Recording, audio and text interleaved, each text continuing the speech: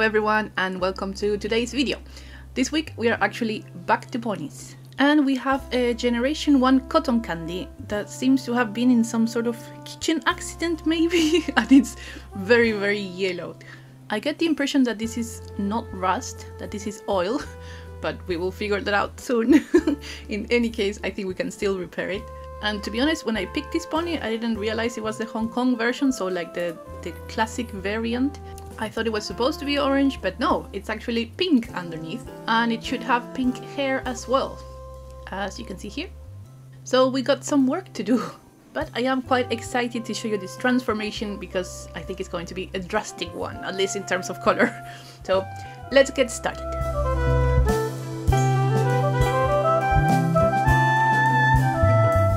We're going to start with a gentle wash, and to do this we need to take the head off and remove the tail. Here you can see the actual color of the pony, and I think we can get it even cleaner. I'm honestly still wondering what this substance is. I feel it's something related to food, but I don't know, oil? Engine oil? But let's remove the tail and see what we have here. If these marks were coming from the back of the pony, I would expect this to be rust coming from the tail topper. However, as you can already see here, the topper is in perfect condition. It's pristine actually. It looks like a rabbit. Okay, let's pull it out and take a look at this. So it's very dry and it's very white. It should be pink. You can kind of see the color here, although this is also a bit lighter than the original. So let's remove the topper and we're going to separate the tail for another treatment. But first things first, time for a bath.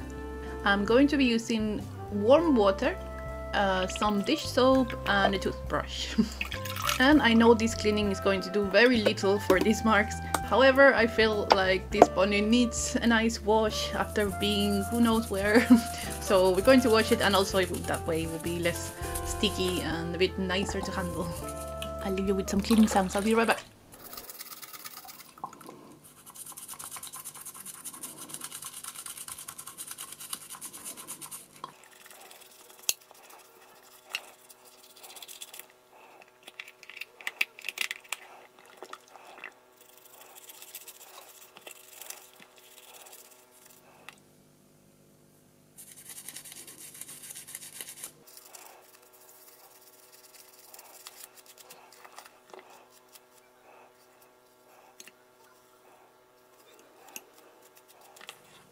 I'm also going to use this soap to clean the tail and the hair, although we're going to do another treatment afterwards. I keep calling them treatments. Another step with some conditioner. But why not take advantage of the soapy water? And we are done with the bath.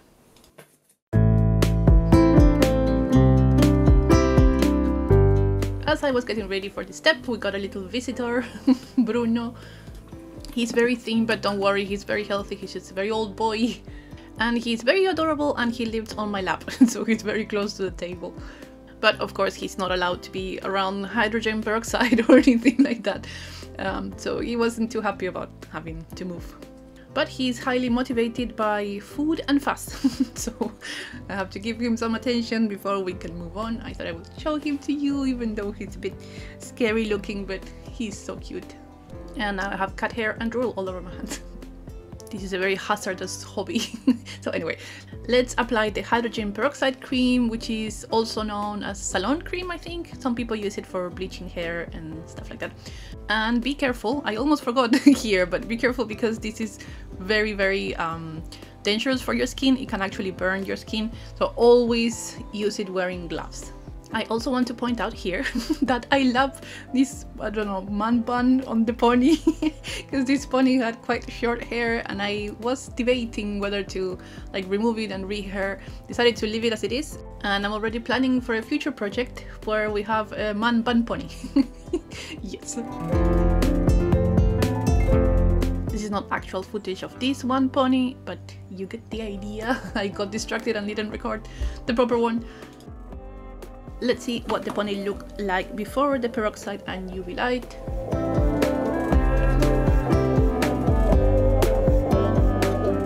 And ta-da! it's not the pony's good side, but you get the idea. It's pink, it's so pink. As you can see, there are still marks, but after a week in the chamber, I thought, what if this is actually not something you can fix with peroxide, and instead we give it a chance with acetone, because I still feel like this is some kind of substance that got stuck to the pony, and it's not something that's coming like from inside like rust would do. And I'm happy to report that my first impression was correct. As you can see here, acetone actually does remove this mark. I'm sure with the UV chamber, like give it 2-3 months and the result would have been the same, but I feel that then the oil would have been invisible but still there. So with that in mind, first I used some cotton buds, and then I used a cotton pad, I think it's called, this little circle thing. And I cleaned all the body, and then I went with, again, the cotton bud, and I cleaned between the little spots because there was maybe some nail polish or something in there. I also ruined my own nails. And here is what it looks like after both of these treatments.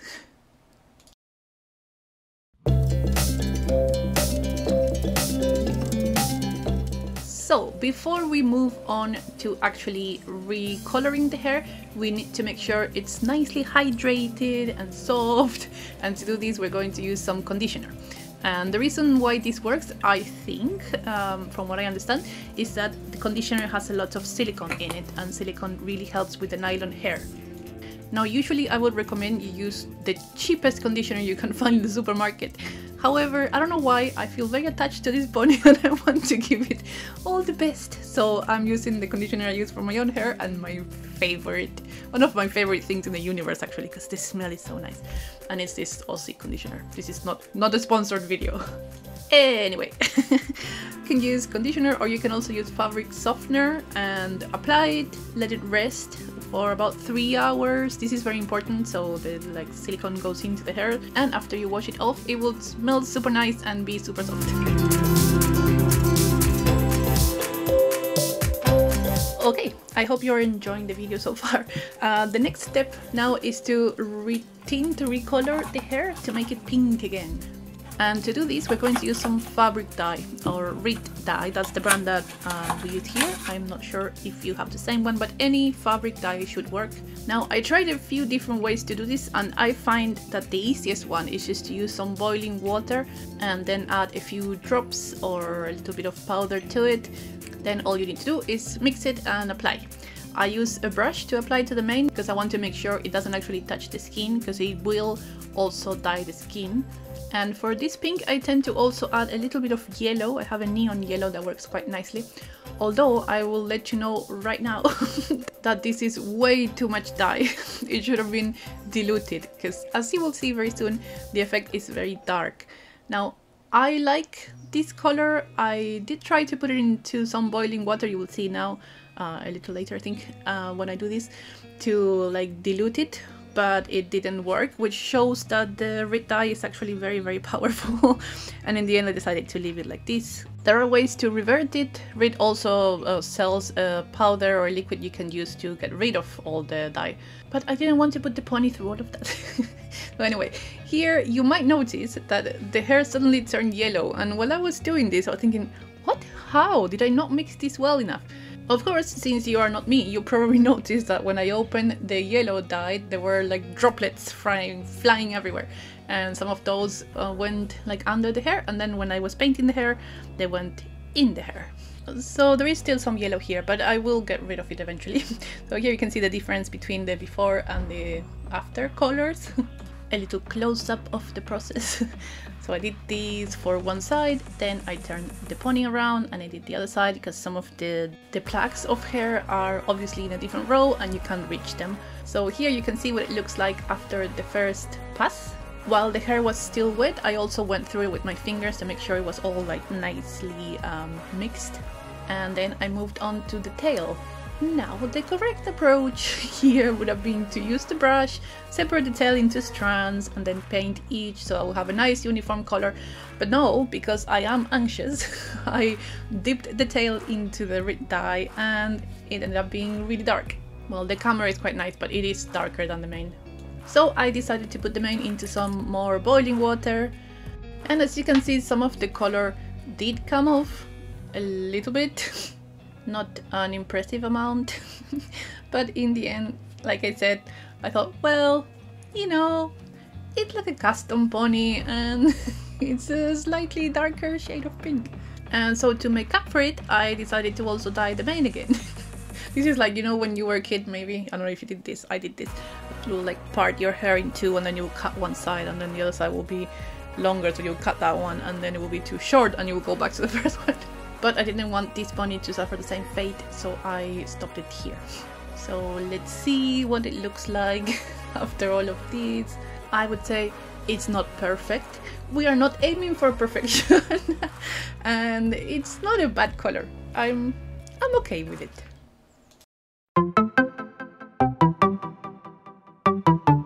Alright, and now the last step, we need to push the tail back in. There isn't much to this step. All we need to do is to find something we can use to push. In this case, I'm going to use one of my brushes. And for this part, that's basically it. But just in case, because there used to be a metallic topper before, I'm going to replace that one, which gets quite oxidized usually, with a cable tie. By the way, if you live in the UK, you can find these cable ties in Poundland, for example, or I think they also sell them at like Lidl and those supermarkets that mix food with some other stuff you can buy, and they're always fun because there's always something different. And you can buy like 100 for £1 or something. And that's it for the tail. Now I'm going to do some styling off camera because it actually took me ages and then I will show you the results.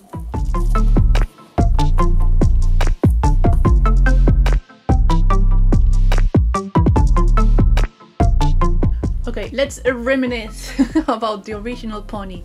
Yellowed, spotted, unhappy. And here is the after. I'm a little embarrassed about the bows, but I thought they looked so cute. I was wondering about how to style like the bob hair because we left it so short. So I thought, well, let's just use some of these ribbons I have. I feel pink and light blue kind of go well together. I'm so embarrassed. But let me distract you with some more before and bring you back to the after. So anyway, this was quite a short restoration or cleanup, I would say. But I hope you still enjoyed this little video. If you have any ideas for what to call our little peroxide treatment, please let me know. And I will see you in the next one. Thank you again for watching. Have a nice week. Bye bye.